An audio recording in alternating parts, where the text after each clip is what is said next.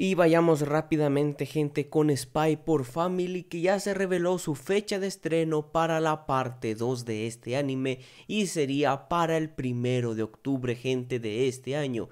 Y según filtraciones, esta segunda parte tendría 13 episodios.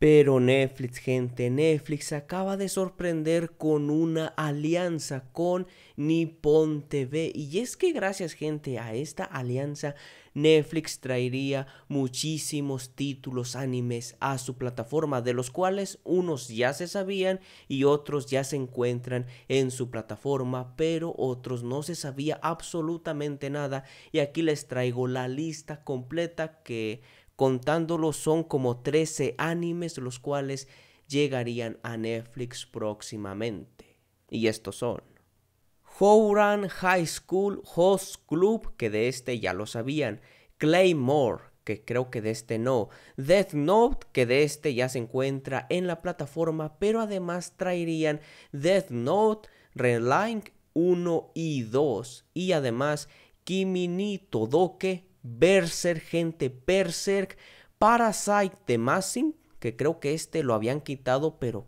lo van a volver a poner, el anime de Nana, Hajimete no Ippo de Fighting, creo que así se pronuncia, y Monster, gente. Ah, y además Hunter x Hunter, que este ya es muy conocido porque va a llegar a España, gente, pero para Latinoamérica aún no hay noticias, pero esperemos con esta alianza llegue a Latinoamérica. Porque sí, gente, algo que hay que tener muy en cuenta es de que estos títulos animes no van a estar disponibles en todo el mundo. No, gente, va a estar disponible nada más en ciertos territorios y eso dependerá de las licencias.